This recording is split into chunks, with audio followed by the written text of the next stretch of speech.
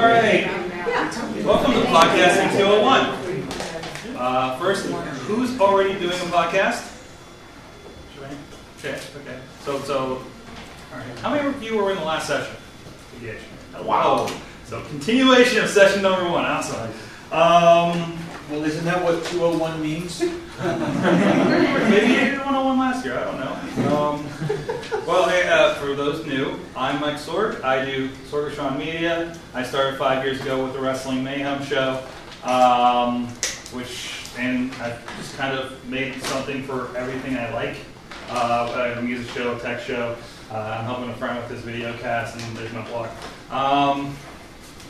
And basically, we're going to be talking about a lot of things we've done to expand those shows, and things we've learned over time. It's going to be, we have a few points, but it's going to be pretty open-ended, because I know a lot of people have a lot of questions to expand on from the last session, since there's a lot of you. So that's me. What do you do, sir? What do I do? You do this? I do this one. Yes. My name is Doug Derda. I'm also known as the Most Reverend Father Spoon. I have a podcast called Should I Drink That? Which most of the times you should. It is about craft beer. Craft beer industry. We talk about stuff that's going on in Western Pennsylvania.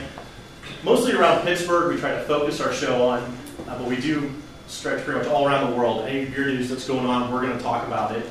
Our shows are about once or twice a month, whenever we can get together, because honestly, we're not making any money at this, so it's whenever we have free time.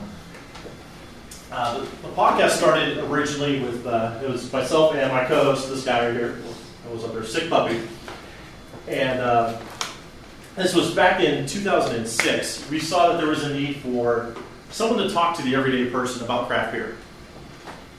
And when we went out and we started searching the internet, there weren't really too many shows geared towards the everyday person. It was more towards the craft beer people that were already established. So there was a lot of Bud Coors, Miller fans out there, but they didn't realize that there was a whole new world to explore with craft beer, and that's where we came in. And that's pretty much our show. There you go. It's an audio show. We do some video also. Not so much video as we do audio. We do have a studio where there's 2 microphones. There's the 2 of us, and we do sometimes bring in guests, which will be brewers. We go to beer fests. We have a portable kit that we take with us. And we do have some special features, such as the Drunk Dial Hotline. I don't know if you touched on this with the first session. The really cool thing with having a podcast is you can really do whatever you want. Whatever you feel like doing, just go ahead and do it. So we came up with the Drunk Dial Hotline because we're also guilty of, you have a couple beverages and you want to start calling people, like your exes or your boss, to say what you really think. So we tell people, instead of calling them, call us instead. But there's a stipulation, because there's always a catch to everything. If you call us and you leave us a message, we're putting it on the show. The first weekend that we did this, we had over 100 calls.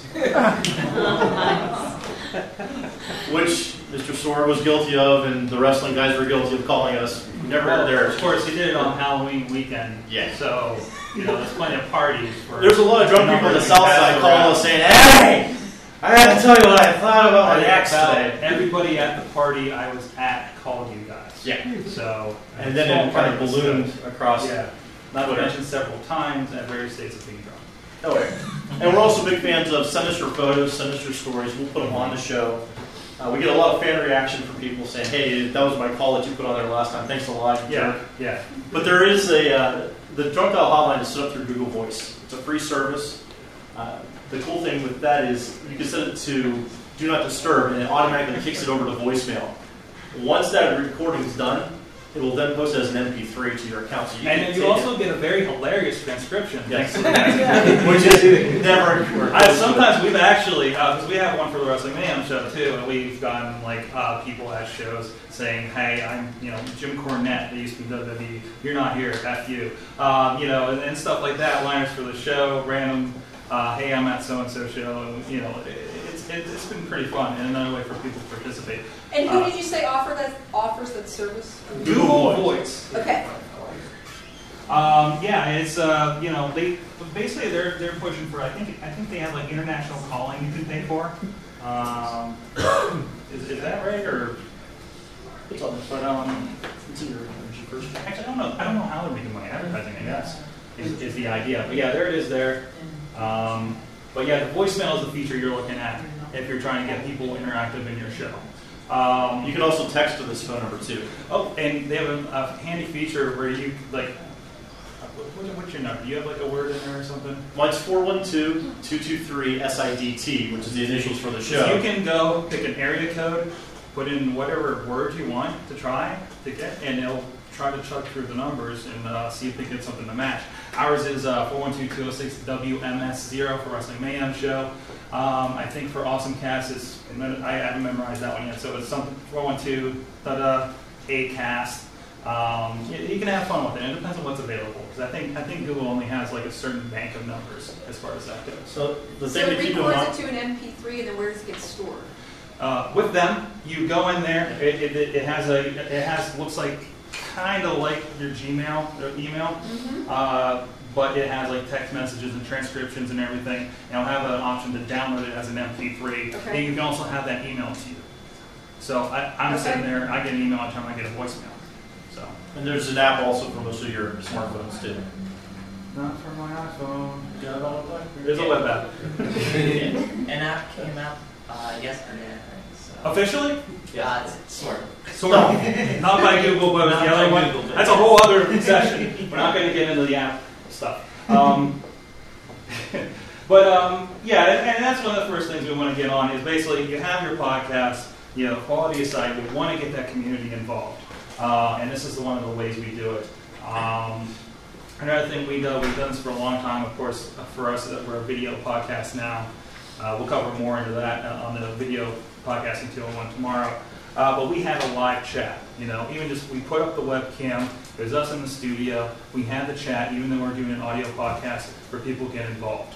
And that is a real big thing. I think, Stephen that does Tech Buzz here, he gets a lot of involvement, I get a lot of involvement, and those people want to come back because they feel part of that community.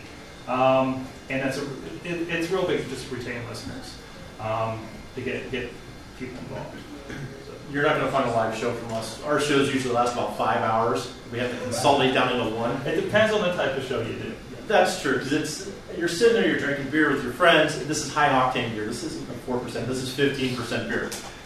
So over the course of the night, you're going to start feeling it. So that's why our shows are about 4 or 5 hours long. We also BS a lot. We want you to have that feeling like you're sitting down with your buddies at the bar and you're having a good time. It's happy hour time, and that's how we want you to experience it. Meanwhile, it does take us many hours to go through an entire show. Kind of alternatives to that, if you are doing kind of a more edited show, I know I've seen shows, Stream.net does a lot of live interactive content. And I started watching a show called The Game Show. I don't know if they're still doing this, but I haven't seen them for a while. But they would have a show every Friday night, invite their users and everything. It's going to be every night at 8 o'clock or whatever. They would probably have hour to 2 hour of a show. They had that down to half an hour, so it's digestible for you in your iTunes. So, without all the I'm getting drunk crap. Sorry. Just the going on. That's just an added bonus to having a radio show. I know. That's something. If it happens, it happens. I can't control that. That's something you can use for bonus content, for if you have an iPhone app, like some of us do. Which is another thing you can get people more involved. There's a lot of providers out there. Myself and Hutch with Bird's Eye View, we use Wizard Lipson has a great app where people can get it on their iPhone. And people really pick up on it. I've noticed. Like I've seen the numbers. There's 30 people a month getting that app. So there's 30 new people getting involved in getting that app. And we provide a little bit of the content. Like for us, we're very conversational, very laid back, very. We go off about things with each other, maybe not wrestling. And that's the stuff we put aside for those fans that pick up on it. It's kind of like a member exclusive kind of setup. And unfortunately, the non-iPhone users are kind of get, man, I really wish I could see that stuff. So we're trying to figure out other alternatives for that content for those people. So maybe someday we'll get to that. But it's something that people can have right there. Have your drunk dial hotline on it. Have your Twitter on it. Lately, I think with a recent upgrade, I've dropped just my show notes with all the links I do for the blog, and it just creates a list of links of everything, all stories and stuff you might link to on there. What else does it do? You can add wallpapers. You can add. I think Bird's Eye View, they do a blog on there by one of the members. So it's just more ways that people get people involved. Facebook. Go where people. We talked about this briefly in 101. Go where people are. Everybody's on Facebook. Everybody's on Twitter. Talk to them about your topic. Mayhem Show, we talk about wrestling. We put commentary up about that, news stories, tell people to connect to the users that are on the show. Because Monday night, we're having a conversation, and people get involved with that. And that conversation usually transfers over to content and people get involved on the show the next night. And we're trying to turn around for like the tech show and everything. On Facebook, same thing, but there's more chance for a conversation. Because Twitter, you get in the back and forth. Facebook, of course, I like to put. I'm guilty of putting my tweets to Facebook because I like that my Twitter friends can get involved there, and then the people that don't really understand Twitter but get Facebook, we can have a nice threaded conversation, which can go for 20 hits and nobody gets pissed off because their stream's getting split. Which we're guilty of especially on Monday nights. Do you use something like TweetDeck for that, or do you? For the Twitter management? Well, you were saying you put your tweets on Facebook as well. My personal. Or do you just propeller head the whole thing and I have it automatically. It's so long ago I forget what I do for my personal page. I think it might be built into Facebook or something at this point. But Yeah, there's an app on Facebook. Yeah, there's a general Twitter app for that. For the fan pages, lately I'm using Smart Tweet. I went through a few before I found one that worked, honestly. And you can actually set that filter to say, okay, you're adding this person, so you're responding to somebody that's not on Facebook. You can just filter those out, and there's a few settings for that. Once in a while I've been using it for just a couple weeks now, and once in a while you'll see how it filters out like certain things and certain links and everything. And it's good because then some of that general conversation doesn't flood your Facebook screen. We swear by TweetDeck. That's TweetDeck. For managing, I have on a PC. It's fantastic for being able. If you see me in another session, looking over my shoulder, I'm managing mine. I'm plugging stuff on my 2 podcast tweets. I'm putting important information out to the podcamp Twitter. Seeing what's coming in on the search for podcamp Pittsburgh and PGH. It's fantastic for managing all that. As long as you understand. So I had trouble understanding TweetDeck at first. Was my problem. It can be overwhelming. Yeah. The way it's set up. There's a lot to it. Anybody else using TweetDeck? Yeah. I mean, you get the calm market structure and how everything's laid out. It's a little intimidating, but once you get the hang of it and can zoom through it, it's fantastic. You'll get so much more accomplished and managed through that. You just have to watch how many columns that you have. For those of you that don't use TweetDeck, the way it's set up is each column has a different feed in it. So if you're following, say, hashtag SIDT or a Wrestling Mayhem show, that whole column is dedicated to anybody that's talking about your show or about that particular tag. Mm-hmm. For myself, I follow SIDT, some of the local podcasts, also craft beer, and other topics that would have to do with my show. So when you open my TweetDeck, I've got about 12 columns going across of all this information, and I'm sitting there scrolling through it. Now, don't follow it all day because you'll drive yourself nuts and you're sitting there watching all this data. You can get information overload real quick with that software. And you can also set it up for which friends of yours you want to follow too. I have a column set up strictly for brewers. So if there's a brewery that's going to say, hey, we got this new beer coming out, I'm going to follow them in this column, but I keep it at the very end. Yeah. So it's all about learning how to manage all the data. They just added trends to it too, which is great. It's something else I need to manage. But, I don't even know how I'm going to apply it. Can I just add, I'm actually doing a session tomorrow on Hootsuite, which is similar That's to another good one TweetDeck. too. So if you want to learn more about that. Yeah, I've heard really good things about it. Actually, that's one. The difference is that the one's desktop based and the other's browser based. So yeah. And there's other things like Seismic. Yeah, on my BlackBerry I use Uber Twitter. It's the easiest one for me to manage on a BlackBerry where there's strings this big. What time's your session, sir? I said 11 in the hub tomorrow. Everybody come. Everybody come. Let's see, anything else community-wise? Well, we really stress using Facebook. For the first couple of years, we didn't want anything to do with Facebook, which is ironic because my day job is social media coordinator.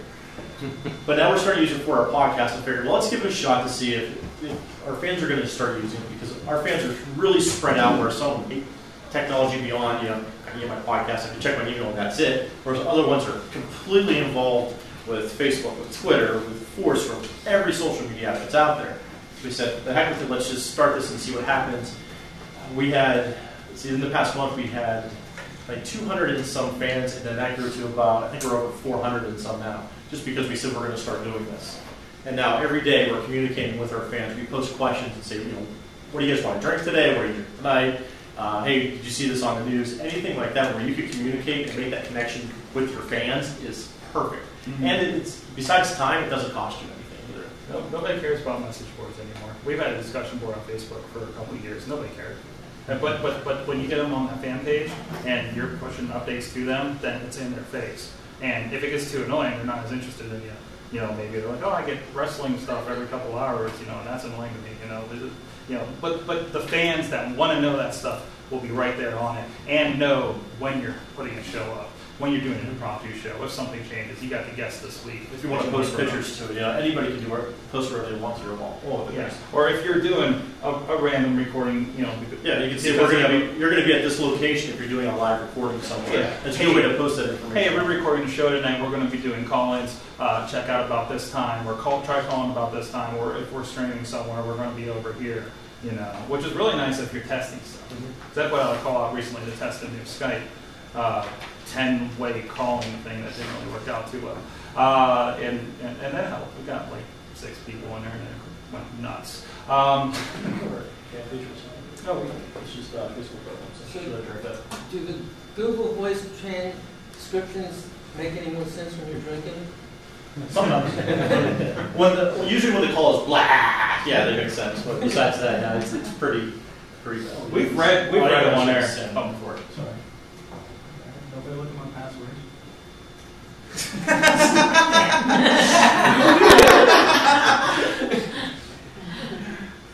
Oh! I'm on a new computer. Make up a new name for it. Z. I don't know that. I'm gonna get that email in like an hour and go, what the hell is Z? So one of the really cool things you can do with the fan pages too is you can customize these tabs. Mm-hmm. If you have any kind of web background, it's going to be really easy to do. It's a thing called Facebook markup language. All it is straight up HTML. You add the application, and then this whole section here, you could actually copy and paste what you have on your website over to here. Let's go to episodes. Wait, how do you get those tabs? I'm sorry. You can install an application called FBML, which is the Facebook markup language. If you know HTML, this is like building your own web page. Mm-hmm. You can't put in all the style sheets and everything else. I would recommend against it, because then Facebook's going to say, no, we don't want that. There are some really good examples. They had a social media mashup a couple of weeks ago down at Alpha Lab, and Ian, I can't remember his name, he was showing some really good stuff. I think Ray Cross has, they've done their page up, so you come to it, and aside from the Facebook across the top, it looks like your web page. And it has a lot of stuff. Again, the idea of go where the people are. There are people. Like, remember back in the day when everybody thought AOL was the internet? That's Facebook. People think Facebook is the internet, and that's where they live. And you need to put your content where they live, because they're not going to find you on iTunes. They're not going to care. And so this is slowly taking the place of all other websites that are out there. So make sure you do have a strong presence, because also, once your fans like it... And you'll get more spam, obviously. Hey, that's $500. These are all tweets that we just push through, and then there's the show. So, Wednesday afternoon when our show goes up, it gets pushed through right to it. How long do you make your shows now? Are they still an hour, or are they? My shows are about an hour. You're an hour? We try to make it an hour. Cut down. We've been up to 2.5 hours. We're down to about, on average, an hour and a half, hour 40. So, because it's just way too much. How much time do you spend planning and editing and recording? What's the total time to get an hour show? Our recording time is usually 4 to 5 hours. And that's just because we BS a lot and a lot of stuff's not going to make it into a show. But we hit record, we just let it keep going. I mean, that's just how we do it though. Everybody else might have a different system. 12 for doing hours to sober up, and then you have to edit. Yeah. Sober? Come on. We just edited it. This is where, back to the FPML. I don't know if I have it installed in here. Yeah, actually, just even going down here, is this just the static FPML? Yeah. Is what you use? I'm just getting into That's it. that part of the Facebook design myself. So you go in here, you add it to your page, and there will be a new tab. They'll have a box in here, if I recall, for FPML, and it'll give you, and it's basically HTML. You said? Yeah, it's straight up HTML, it's basic tags, and then with the with the arrows, you'll be able to see what other boxes are still down here, so you can move them up to the top line. You'll get to the point where you'll drop down here, and there'll be an FPML. It'll say your page name on it. Yeah. You follow it. Do they show the source codes on some of the other pages or not? I mean, your browser will show you the source code. I mean, when you're editing, Within it, yeah. when you're editing one of the pages in here, you will see the source code for it, and so you don't see like the visual part of it, which is the unfortunate thing because then you have to hit save and you have to go back, look at it, and if it doesn't look right, then you got to go back again. So there's no offline preview. No. Well, you have another browser. We're getting a little geeky with the HTML. Again, you have more experience than I do with it. Say if you already have your website and you have some design elements, like you want to bring in some of the look of SIDT. Can you bring a lot of that HTML straight over? Most of it I can. You have to watch the width and everything else. So I forget if they changed this recently. The width that you can get for it. But I mean, if you have basic web knowledge, you can do a lot with Facebook to promote your show. You can also start. JavaScript? I believe well, there's Facebook JavaScript. I don't even mess with it. It's too much of a pain for what we do. Yeah. But back to the planning. Well, I just wanted to mention in the last session, a bunch of us were really interested in being able to record Skype and turn it into a podcast. Yes, that's Can we actually do one of that? the I just wanted to make sure we got that in. Yeah, Skype, if you are doing a show where not everybody's in the same room, it is glorious. Again, like you're running into a situation where you guys have moved kind of across cities, so it's hard to get together. And Yeah, there's now about 45 miles between the two of us. And also I have a kid on the way, so I'm trying to do more from my house, whereas my co-host is trying to stay at his house. So Skype is pretty much going to be the answer for us to do a joint show. Yeah, for us, same problem. Guy moved to Irwin, another guy lives down in Washington. But the idea was, hey, we got this guy that's been listening to the show for a while. It's in the Bronx that we've been talking to. We got a kid in Texas that we've been talking to. And it gives you that chance to bring people regardless of geography. Think conference calling, basically. The big deal for recording it, there's software. I'm pretty sure there's settings in it if you use that Audacity or Audition, where you can record what's coming onto your computer. And some people will record it on both ends and then overlay it on top of each other, so they have both ends good audio instead of what comes over Skype. For us, we initially had it on separate computers, one feed, and we push it through a board on individual channels from each computer. And then you can control each one. Now, today, you don't need quite that much if you don't mind losing a little bit of control. Because they have this wonderful new beta for the PC users that we've been experimenting more on the wrestling show. It's only for PC, which is why we don't use it on the technology show, because everybody's a Mac head on here. Basically this, we have on average, if you're not doing a video podcast, it doesn't matter what it looks like, of course.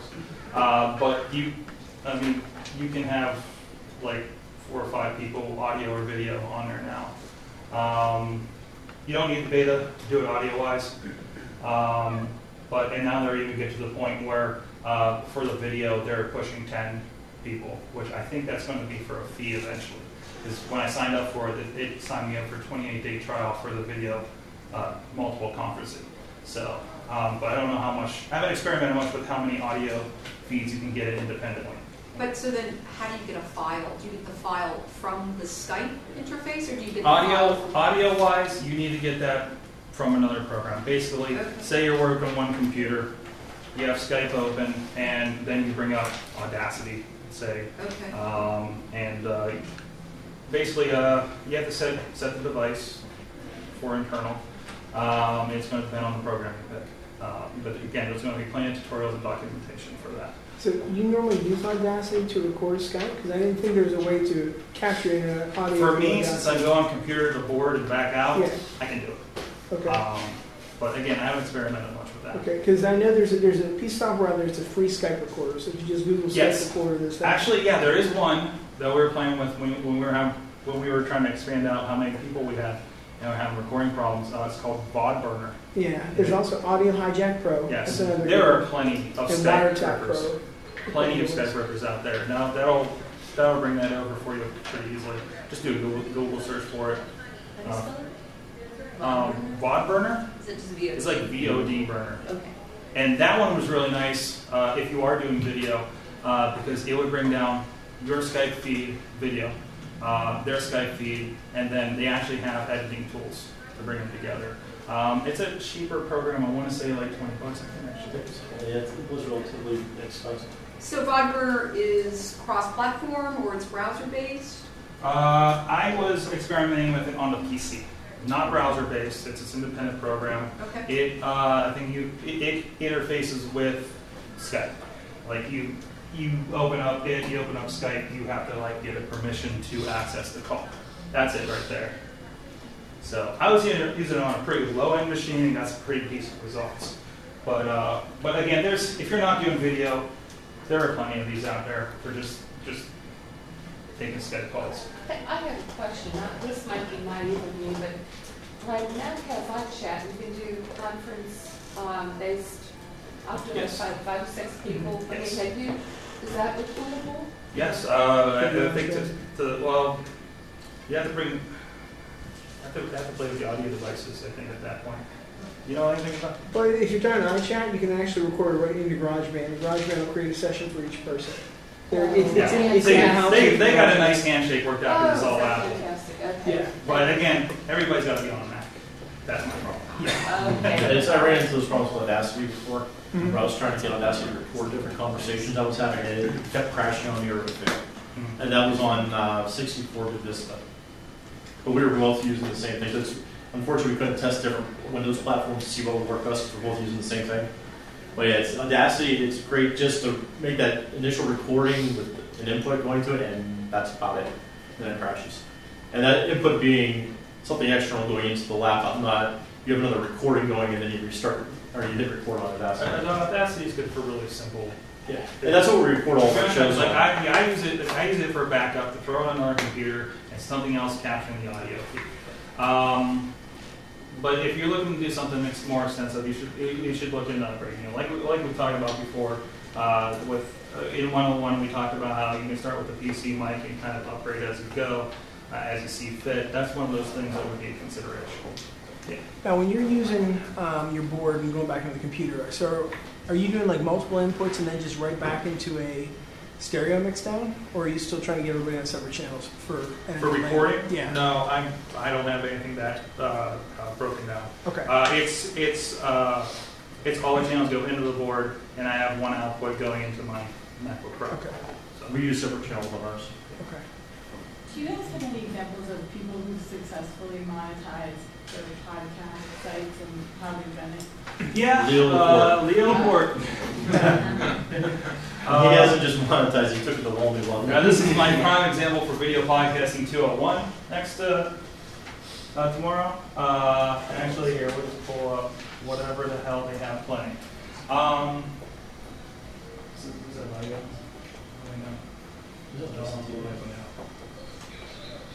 There you go. That's comfortable. You don't hear. Yeah, he basically built a studio. Well, he started out in his attic, and just over Skype, you know. He's been pretty much a pretty good model for this kind of stuff.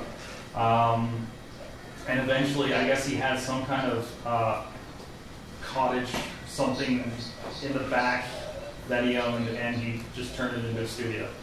And he have like offices and stuff, and he has like employees. No, you don't have to get this fancy. No. It's a good thing to look at if you're like okay, well, maybe I could do a Skype with Sorg. So this is where it could go for you. I mean, most of our studios are set up with it. I don't know. Oh, he's doing his radio show, so he doesn't. Actually, he is live right now. So how's he making money? Is he selling ad space? Yes. Well, Okay. what's going on right now is he's actually live right now on the radio. He has it set up so he can do a radio show across the country, syndicated right there. So he's a radio guy. He knows how to do that on the spot. Yeah. Hey, you should check out carbonite.com. Back yourself up. He integrates that right into his podcast because he's a pro like that. Yeah. And their big thing is he's a guy. Of course, most people know him from Tech TV and his radio show. So he's already got the personality. So he's got kind of an advantage on all of us here. But the big thing is something that you believe in, like your tech show. He uses Carbonite, or Liz Planning Sue. He uses, what else does he advertise? Audible.com, they talk about all the damn time. So he's kind of got that trust factor. And as far as him, I believe he goes through podtrack.com. That's podtrac.com, I believe. Pod, T, what's that? His name, what was it? Leoleport. Leo or something? Yeah, Leo. His site is his site is twit.tv over there. Just this week in tech, Twit. But the big thing for him is he's got the mass numbers that he's able to go to Podtrack and they find advertisers for him. He turns a lot of them down, apparently. That's something that fits into a show. I'm a wrestling show. I'm not going to sell. You can sell beer ads. I can sell beer ads. Yeah, we're trying to get in a great kangaroo. I'm not going to sell cars at the wrestling show. The wine library or Gary Vaynerchuk, that's probably another. Now he's somebody who had his show because he already has a wine business. Yeah. He was selling wine. He went on as he didn't do it to monetize the show. He did it as a value add to his retail. Now, people, if you're in a business and you're trying to turn this around into, something that brings people to your product. We're trying to figure out how, I work day job, I do safety videos for the steel industry. We're trying to figure out if there's a community out there for us to tap into to make more people aware of us. Which is hard because it's a business thing, But it's to the point, maybe we could figure out, well, what if we have safety guys on debating about things in the steel industry? If that logistically works, that could be an idea. But don't expect a lot of advertising right up front either. You have to establish a show to start with. At least, if you're starting a podcast, at least 10 episodes. If you can get through 10, that's pretty much the hurdle to, okay, I can sustain this show. That's it. I don't put my show, if I start a new show, I don't put it out there much until 10 episodes. Because you have to work out the technical glitches that are going with it. Make sure this is what you want to do. Make sure if you have co-hosts, you can work with them. I had a show that went to 9 episodes and imploded. Okay? I did not want to talk about Perez Hilton kind of crap, okay? I was not interested in that. I didn't care how talented she was. I was just not up for it. And there's longevity in that too. Obviously, that one didn't have it. But yeah, we've done 10 episodes of the Awesome Cast. We're up to I think 16 this week. We just had Justin Kanacki on, and it's now we're just kind of like, hey guys, we're over here. We put out to Facebook more. We're advertising and doing more of the Twitter stuff and trying to figure out our strategy as far as that and getting the word out. Definitely don't wait for anybody.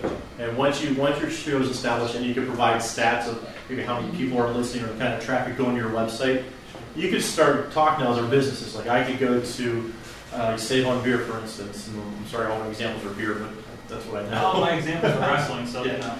So I could go to a brewery or a distributor and say, hey, I've got this much traffic coming to my site. I've got this many people subscribing to my show.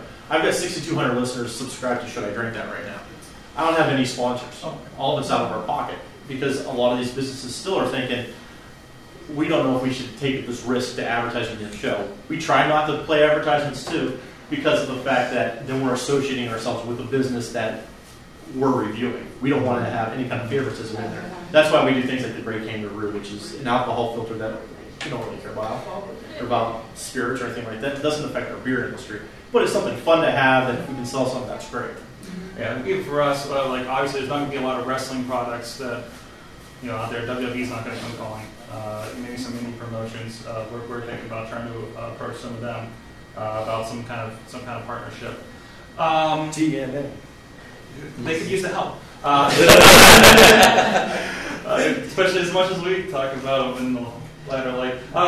If you have like a sewing podcast, for instance, or a vidcast, wherever you want to do it, talk to local businesses that have classes and stuff that maybe you could get some kind of partnership with them to give a discount if they say, hey, I heard on the Sorg stitching show that I can come in and get 10% off because I buy certain products there. Or stuff you can kind of spin off. Like on the wrestling show, we started to, we try to stand by to see how it worked, trying Audible. And we have a certain humor on our show that I think, so we have a lot of non-wrestling fans listen to our show because they just like the humor. We're pretty brash and we kind of go over the top and push the limit as far as that goes. A little bit. So we got on Audible and we put we recommend the Olivia Munn book or what had been it was something where it was just this guy's stories and he was talking about just like dirty stories. And we played a clip of it and it was hilarious. But that fits our audience not just because there's nothing for wrestling books on Audible. There's like a horrible Stone Cold Steve Austin book that we bought by accident. Oh my God. And you really want to hear Hulk Hogan talk for 3.5 hours about what he thinks about his career? Seriously. No. Reading the book was bad enough. But also with all the pluses, there are negatives to it, whereas a lot of people will trust our opinion now. They say that we're established, they know we have a beer show. They pretty much trust what we're going to tell them about our reviews of our product. Now we tell them, go out and try everything once. We can say, this is the worst beer ever. Still go out and try to see what your opinion is. Well, we had one company that we bashed because their beer was god-awful, called Butternuts. Which I hope they're watching right now. Put that in the section, you can't. I hate these guys, and there's a reason for it. One thing that happened, and this goes with following Facebook and Twitter and the conversations that are going on about your brand or about your show. We said this is the worst beer ever. I would flush it down a toilet. I would throw it to people in Cleveland or Philadelphia. I don't want to drink this stuff anymore. One of their sales guys tried to be anonymous and sent us a message saying, quit your day job, get off the internet, and kill yourself. Basically. Like joking, kill yourself. Yeah. So we're like, all right. To be fair, his co-host often says, kill yourself. Kill yourself, eat a bullet, Headbutt a train. That's like his outing. That's his thing. But we found out that this brewery didn't like us because we bashed their beers. But they were honest. We didn't say, oh my God, this, we're not going to try this again. We did try the beers again, and they were still awful. So we told people that, and after the salesman got a hold of us, or sent us this message, he started posting on message boards about us. We found out, and the guy made the mistake of posting on our message board, so we could see the IP address, which went right back to Butternuts. So we contacted him and said, hey, just so you know, from now on, and this was episode, I think, 30-something, we're now at 66, we still bash these guys. Just so you know, your guy was very unprofessional, here's the messages that he sent us. And ever since then, they've been the butt of our jokes. And all of our fans got behind us and refused to buy their beer now. Which is huge because with having over 6,200 listeners, there's 6,200 people that aren't going to touch your product now because you pissed us off. And that's a select group, too. Yeah, and if they would have came back and said, all right, we appreciate it, sorry you guys didn't like it, it's just what happens. No, this guy came and started attacking us. So we fought back and said, don't drink Butternuts now, nobody's drinking it. And that's a prime example where, you can flip. You were talking about how to monetize. A friend of mine who's a professional sword swallower was in that was a great job. Was in the store and saw that Schmaltz Brewery was coming out with the Coney Island one. Yeah. Blockhead sword swallower, and he went. Wait a minute. He approached Schmaltz, and they sponsor his podcast. Because he's an established name in the sideshow industry. That's a perfect example. They pay for his equipment. They pay for him to be on a national podcasting company. And he's in his 3rd season now. I've worked with Schmaltz on a couple things. Those guys are fantastic.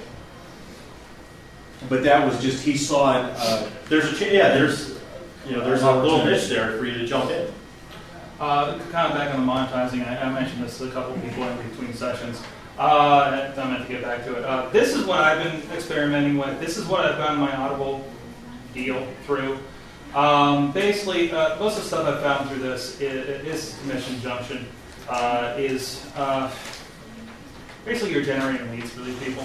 I talk about Audible, tell them to use our link, audiblepodcast.com/SorgStrongMedia, and if they go and get the 14-day trial and they stay on past that for like I think a month, we get a certain amount of money, and they have other options as far as that goes. I actually started searching through here because I wanted to see if there was more stuff, more than just the typical. Everybody's got Audible, everybody's got Carbonate.com, especially if you're a tech podcast or something.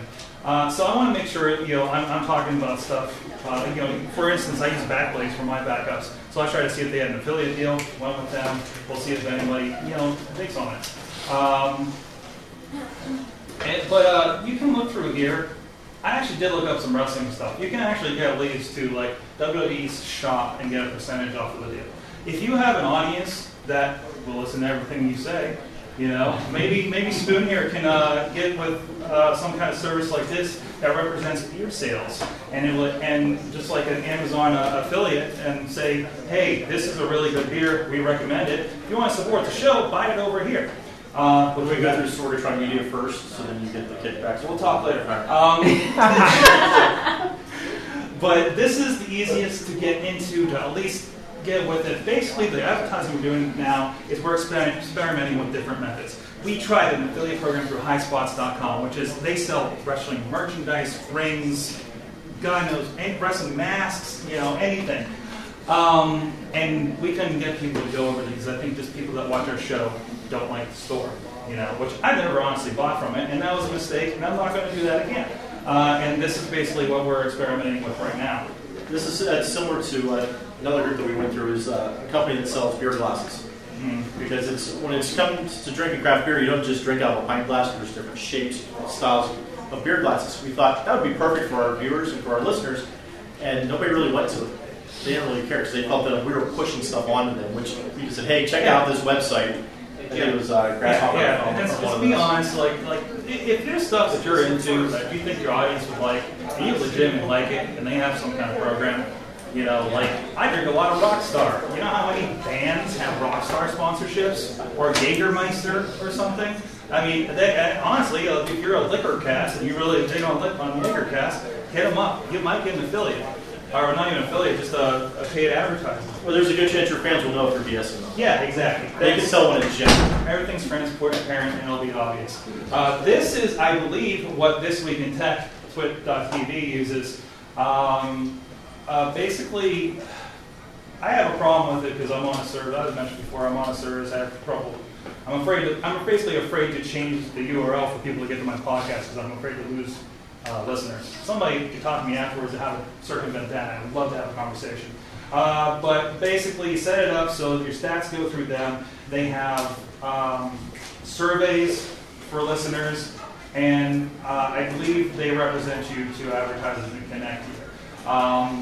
Basically, if you're not an advertising executive, let somebody else do it, because we're all trying to go to these sessions and figure it out. And these guys know what it is. And there's plenty of services like this. I think Blueberry is a sponsor for podcamp.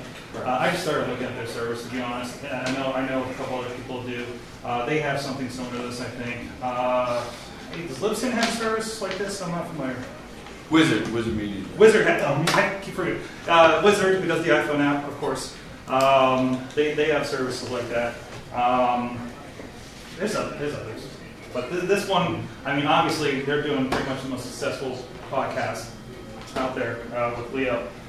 So, they'd be a good one to get into. And the big thing is have a good stat package. Whatever host you have, make sure you're finding out who's listening to you, how often, not the pure downloads, but if they have, like, Blip TV is fantastic because you can do it for video or audio to a point.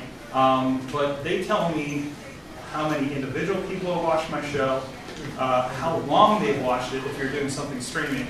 If you can find a package like that and be like, look, people are engaged with this. People are watching 75% of my show, so they're going to get to your ad at the 15-minute mark.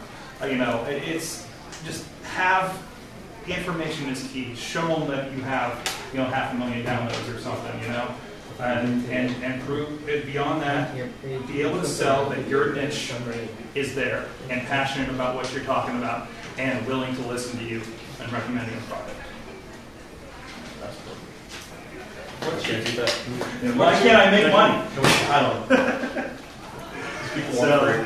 What's your take on the new Twitter? The new Twitter?